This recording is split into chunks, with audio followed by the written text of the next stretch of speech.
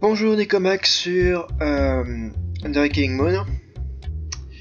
Donc nous allons commencer notre épisode 4. Alors d'abord une première chose à dire, c'est que j'ai eu un problème avec l'épisode 3 au niveau de l'audio. À partir de 5 minutes 48 environ, vous avez uniquement le son du jeu et plus du tout mon commentaire. Donc voilà, j'espère que ça va pas... j'espère que j'ai pas parlé pendant trop longtemps pendant qu'il se passait rien. Parce qu'en ce cas-là, vous êtes peut-être demandé ce qui se passait. Enfin, en tout cas, c'est ce qui s'est passé. Il y avait plus de son là. Donc, je parlais, mais je parlais apparemment dans le vide. Alors déjà, je parle tout seul devant la vidéo là maintenant. Alors si en plus on m'entend pas, je vois pas trop l'intérêt. Alors j'ai trouvé quelque chose pendant que je cherchais en off. C'est que il y a ce tapis là qui bouge et il y a une clé en dessous. Voilà, et la clé, elle ouvre cette porte là. Voilà, donc à partir de là, on reprend. Alors, ok. Alors on va fouiller. Je sais. Alors si vous avez vu mon let's play sur ce moteur interactif, vous avez vu cet endroit. Donc là évidemment ça ne... Enfin, comme j'ai déjà sûrement dit, ce moteur interactif se passe un an après ce jeu, pas le contraire, puisque ce moteur interactif c'est la suite. Alors la porte est fermée, alors je suppose que je trouve une clé. Tiens, truc blanc là. Bah tiens. Ça va être rapide. Oh tiens, qu'est-ce que c'est que ça? Alors. Un truc là. Un ballon.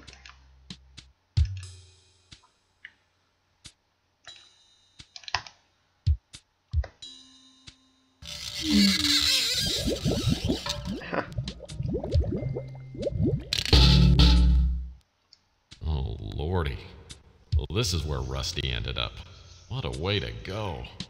I'm willing to bet he didn't crawl in here on his own. Someone murdered him. Alors. D'ailleurs, vous vous rappelez dans Directive Pandora, c'est qu'il y a un ruban de police à l'entrée de la porte. Donc je suppose qu'il va falloir aller voir les flics un jour ou l'autre pour leur en parler. Alors, ça se prend, je suppose. Ça se prend. Je pense pas qu'il y ait grand chose d'autre. Attendez. Hop.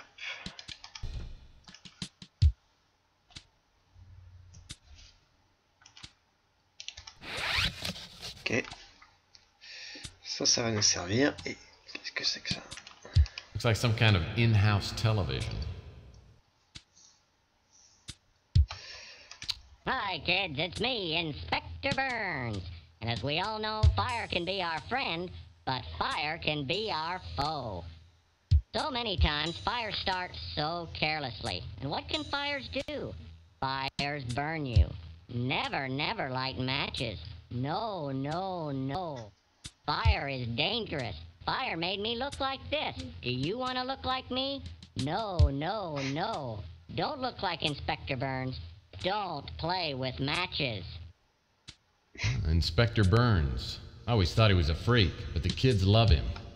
So does Ardo. Ooh, a small nozzle. Probably a helium dispenser used for filling balloons.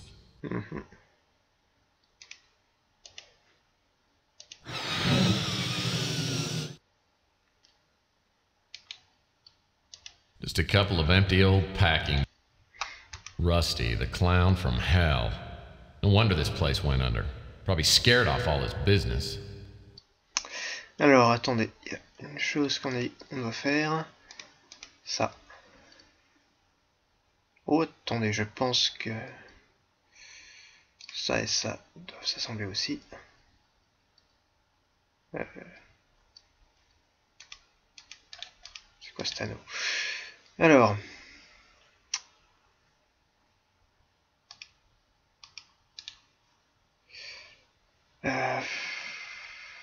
Ok, attendez, on va examiner un peu ce qu'on a, qu'est-ce qu'on a récupéré. Ça... Ouais, il nous y a rien dessus. I had a set of stacking rings just like this one when I was a little PI. Even has a small hole in it, just like the rings I had. Man, fill one of these with water and you can chuck it a mile.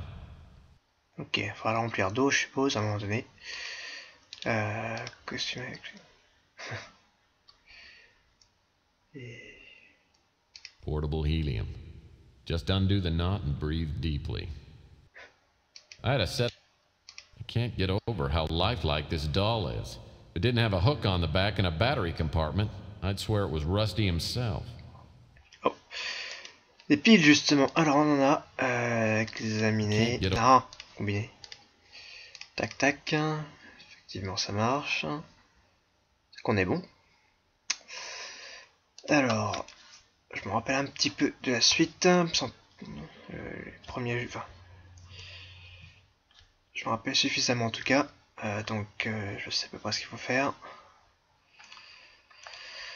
Et il va falloir qu'on aille dans l'entrepôt avec ça.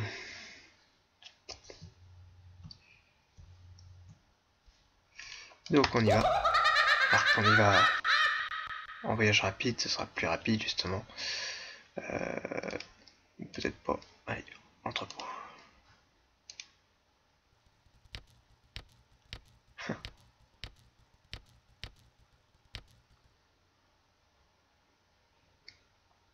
Alors, il faudrait juste que je le mette là-haut. Attends. On va monter. Alors. Toi, je te mets là. Rusty doll looks great on the pulley hook, but I'll need to get it to move before it'll do me any good.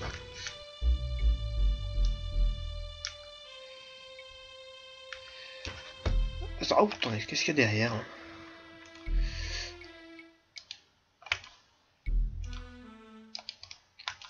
Clé. Je suppose que ça ouvre ce qui est en bas là. Alors, lequel est de j'en sais trop rien. Well, that's not gonna... Bon, pas celui-là en tout cas. The heavy footsteps I hear must be Flem. Luckily, my rusty trap's all set. I'll need to find a hiding place as close as possible to the pulley control box. When Flem least expects it, I'll throw the pulley lever and bring Rusty back from the dead. Je suppose que je suis en temps limité, mais je sais pas trop ce qu'il faut que je fasse. À part allumer, mais... Je peux pas activer le truc.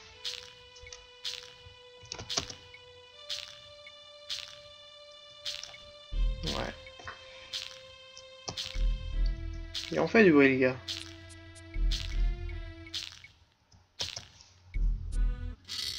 Ouais.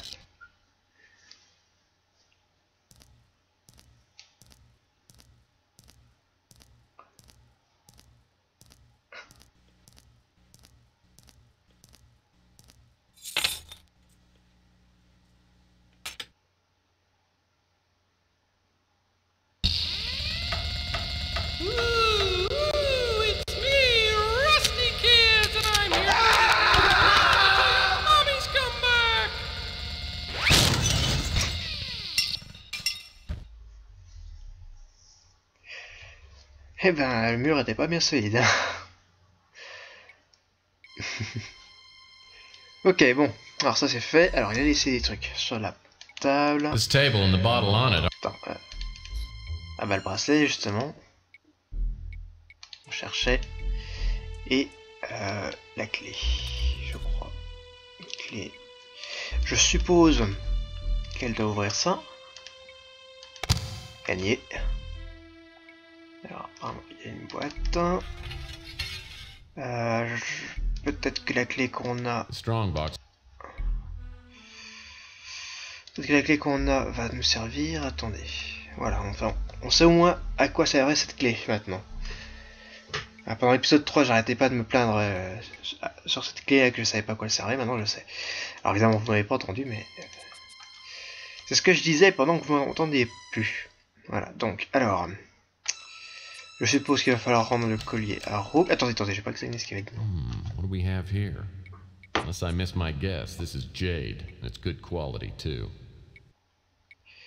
Ok. Bon bah...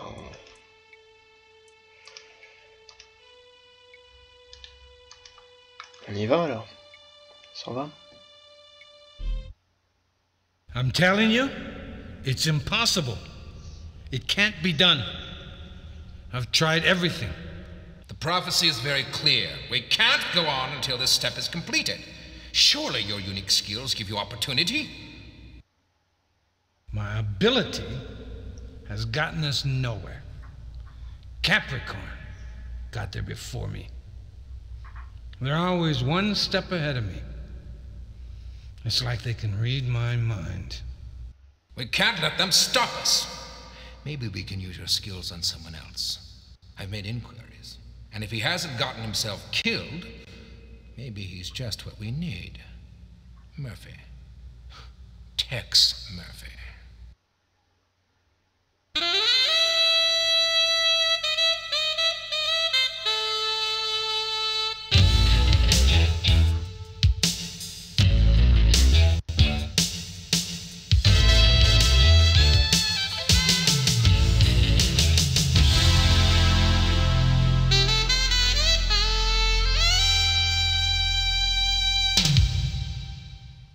I feel better today than I've felt in a long time.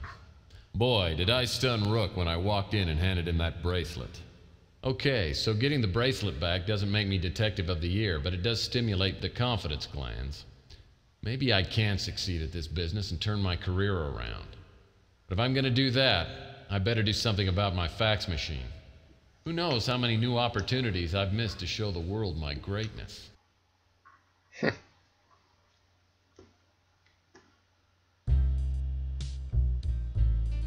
Alors, on est le jour 2 et maintenant je suppose que le magasin électronique est ouvert et donc on va y aller. Qu'est-ce que je viens de voir? Ah oui. Rien de spécial. Je pense qu'on peut directement sortir. Non, il y a quelque chose par terre. Ah bah oui. Ah, my own personal credit card. I'll need this to get in the electronics shop next door. Eh ben on y va, on est parti. On est parti.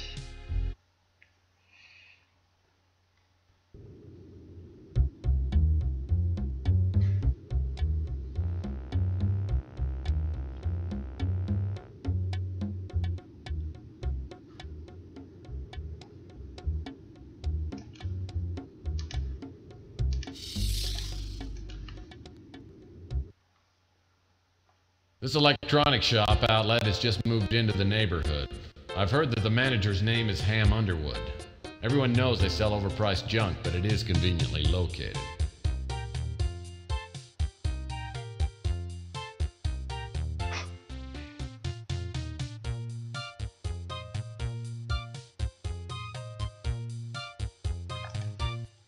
Hi there, how can I help you? I just came by to welcome you to the neighborhood. My name's Tex.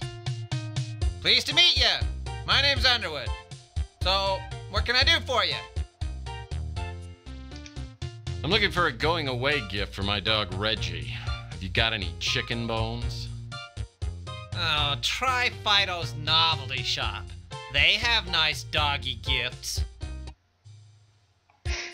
What can I help you with? Oh, I just dropped by to check out your store here.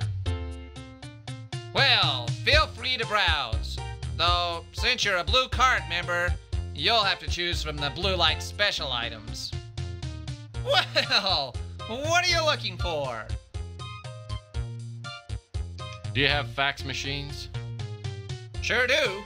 In fact, there's one older model in the Blue Light special box. I tried not to stare, but it threw me off when I saw how cross-eyed Ham Underwood is. I'll have to keep in mind that anything he says is on the left is probably on the right.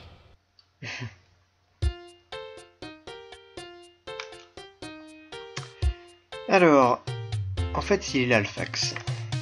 The fax machine's so outdated it doesn't even have a brand name. And it's better than nothing. Alors, je suppose.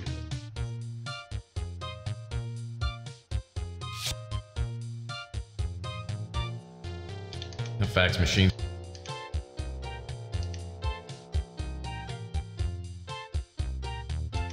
Alors, je sais pas s'il y a d'autres choses à acheter, je crois pas qu'il y en ait tellement, en tout cas pour l'instant, et je suis pas sûr qu'il y en aura plus tard, mais...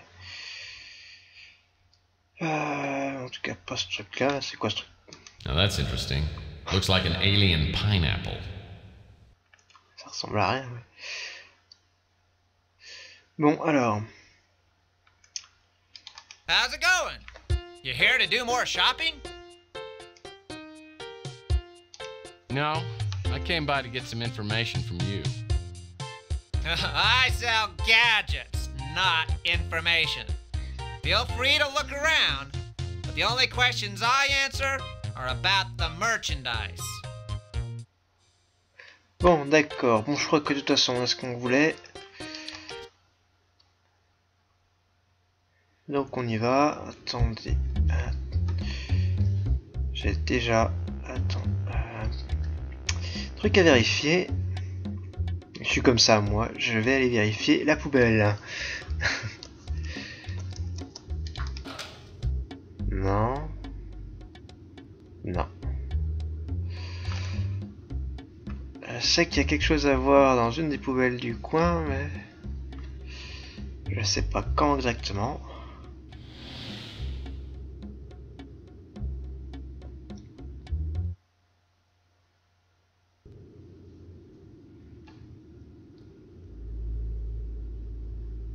Alors j'aurais peut-être accéléré, enfin mettre le déplacement un peu rapide, hein, parce que ça va pas très vite.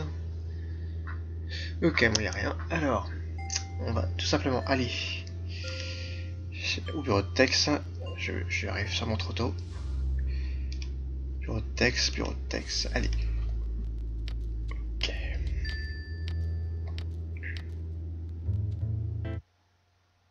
Alors. You have a fax? Non. As soon as I hook up the new fax machine, a fax prints out. Huh, finally. Maybe this is a real case, the kind you get paid for. Alors je sais pas si les deux you have a fax c'était dû à ce fax. Mais c'est le même son pour mes messages, donc ça va pas être pratique. Alors, cher monsieur Murphy, celui qui vous a rencontré recommandé m'a affirmé que vous étiez un détective très doué, capable de résoudre des affaires délicates avec compétence et discrétion. Un de mes bons amis vous a recommandé et je suis prêt à vous payer très cher pour louer vos services. Je préférais vous expliquer la situation en privé, je ne voudrais pas paraître impertinente, mais le temps presse, venez me voir sans tarder à ma résidence, 1329 Fillmore à Pacific Heights, Comtesse Madame Régnier, M. Régnier, je sais pas quoi. Ok.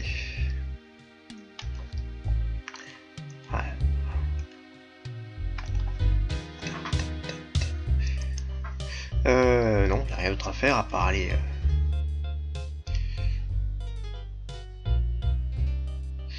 au manoir de la comtesse. Hop.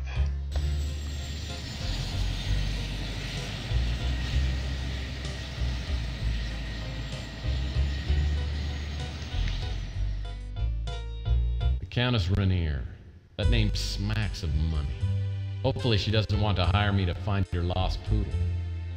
As I land my speeder, I see my dream house, only bigger. The butler is a tall, thin man, about 70. He tells me the Countess is expecting me and shows me into a large, lavishly furnished drawing room. I'm the Countess Renier. Please, have a seat. Thank you. You know, I pictured you being, well, older and heavier. No one is born old, Mr. Murphy. Now, shall we discuss our business while we're still young? Oh, by all means. Pardon my interruption. Your services have been recommended to me by a trusted friend who prefers to remain anonymous. Suffice it to say that your unique abilities are what I need right now. Which of my unique abilities are you referring to? I'm sure you have many unique abilities. The one I would hire you for is your talent of locating people and things. I've been told this talent has made you some friends and many enemies. Well, correct me if I'm wrong, Countess, but wasn't it Roy Rogers who once said, "You can't please all the people all the time"? Save your homespun humor for a more gullible woman. What I'm asking you to do may make you very unpopular with some people. Exactly how unpopular are we talking here? Let me give you some background information, then you can decide for yourself. Some time ago, a family heirloom was stolen from this bungalow. I do keep most of my valuables on my estate in Europe, but on this visit, I brought the piece to show a friend. Within hours of my arrival, I found it stolen, and I have made extensive inquiries trying to retrieve it, but I found out nothing. Well, I'm sure you have more resources, talking about cash, than I do. You should be able to buy all the information you need. What makes you think that I can help you? Oh, I don't. I remembered what my friend had told me about you after I had exhausted every other option.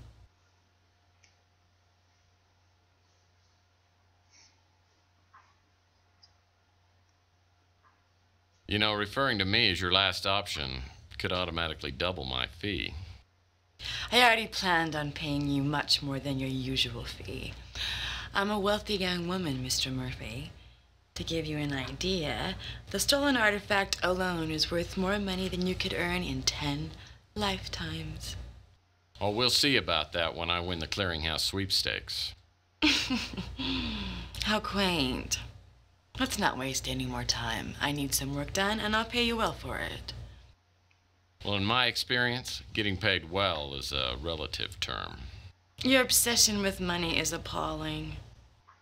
Oh, I have any number of appalling traits, but I am a good PI. Well, if you prove to be as good as you think you are, I'll pay you a $30,000 finder's fee. Well, let me think about it. Okay, I'll do it. In fact, I'll even mow your lawn at no charge. Try to control yourself, Mr. Murphy. I'll expect you to focus all of your energies on this job, and the methods you use to retrieve the artifact are of no interest to me. But as more time elapses, the less likely it is that the item will be found, and for that reason, I must require you to find it and to return it to me within 1 week. And after that, there will be no finder's fee available to you. Do you pay time and a half after 40 hours? That's a joke. I have stated my conditions. As to the artifact itself, it is a beautiful statuette made of crystal and shaped in the form of a bird. It has been in my family for countless generations, and as I said, it is extremely valuable. There are many collectors who would stop at nothing to own it. Whoever stole the statuette would undoubtedly have gone to the black market and offered it to the highest bidder. I think I saw that statuette you're talking about. Someone was selling it on the Home Shopping Network. Boy, I had no idea it was so expensive. You make jokes, but you cannot possibly know how rare and valuable the statuette is. And now that you have all the necessary information, we'll end this charming visit. Don't bother contacting me until you have the statuette in your possession. And if you are successful in your search, it could change my opinion of you considerably. My valet will give you a retainer of $1,000 on your way out. Goodbye, Mr. Murphy. I didn't tell the Countess, but I would have done damn near anything for $30,000. Now I've got to find a link to the black market. How hard can it be?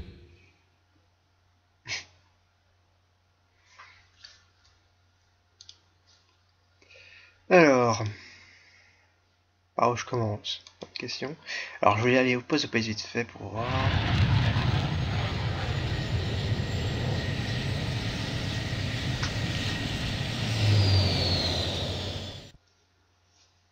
Hey Murphy, guess what? We got the guy who robbed those pawn shops. Turned himself in. Can you believe it? Kept babbling something about a clown coming back from the dead to haunt him.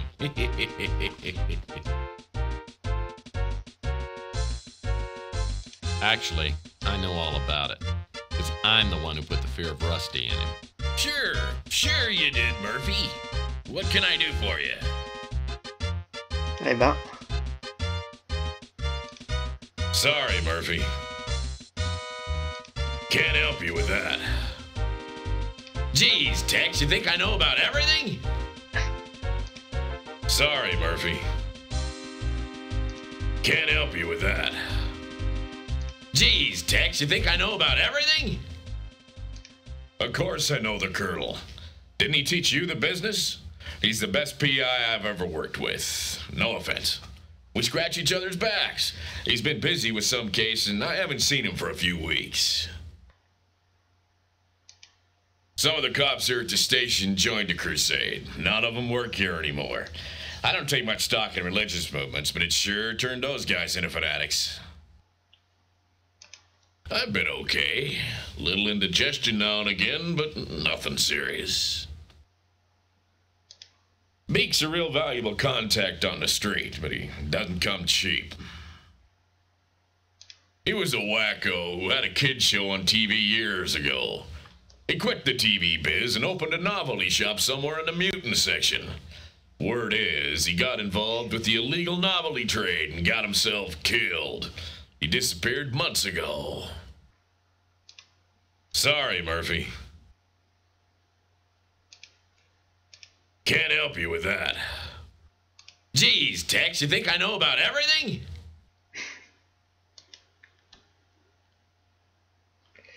bon, alors.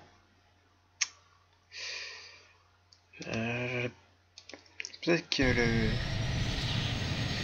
Ah, j'ai oublié son nom encore. Big Nariz, là, par contre, j'ai oublié son nom là. Il va peut-être nous aider. Celui avec la trompe d'éléphant là.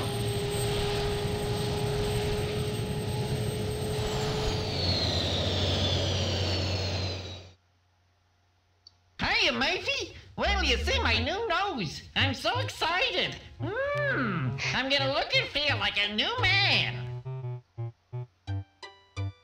Well, that's swell, Beak. Hope you're feeling grateful enough to answer some more questions. Yeah, sure. Anything.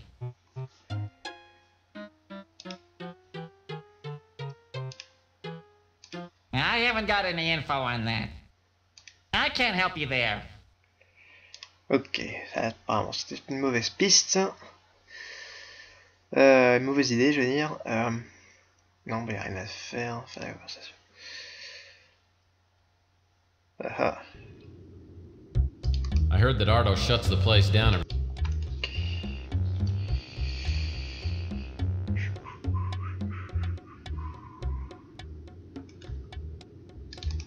Hey, I heard you took care of Rook. Pretty impressive.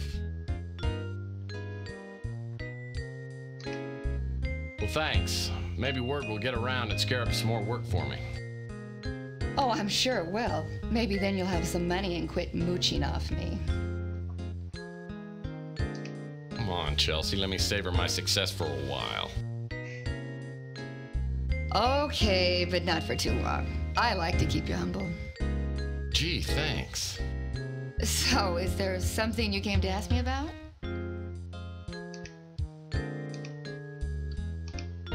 Apparently, it's a real hot item. The top commodities dealer in the city is named Franco Franco. He probably either has the statuette or knows who has it. I don't know how you're gonna find him, but if you do, be careful. Eh ben on a du pot, je sais pas qu'elle le savait. On va... Peut-être que lui par contre il sait. Parce que je vois pas qui d'autre pourrait poser la question. Hiya, Murphy. Si ce n'est à la police, mais... I've heard his name in connection with some smuggling and illegal importing. I don't know anymore. Ça va être pas beaucoup.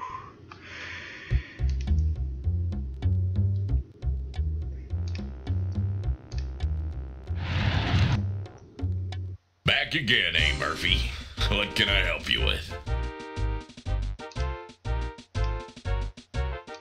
He's a big-time crook. Deals with stolen and illegally imported merchandise, especially jade. Sorry, Murphy. Bon.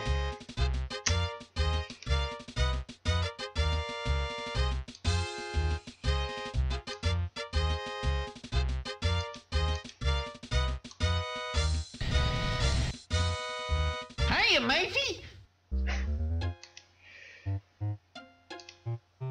I haven't got any info on that. Ok. What's going on, Tex? Sorry, I haven't heard anything about that. Ok. What now, Murphy? You know, I subscribe to a trade paper called Jewelry Weekly. In the last issue, it seems to me I saw an advertisement by someone named Franco, who was looking to buy jade. There wasn't anything of interest in the trade paper, so I threw it out. It's probably still in the trash can out back. Big-time crook. Deals with a lot of smuggled artifacts and the like. He's pretty well connected with the mob and black market here in San Francisco. Bon, allez, on sort dans l'allée. La poubelle. On va aller voir la poubelle. Alors. Allez.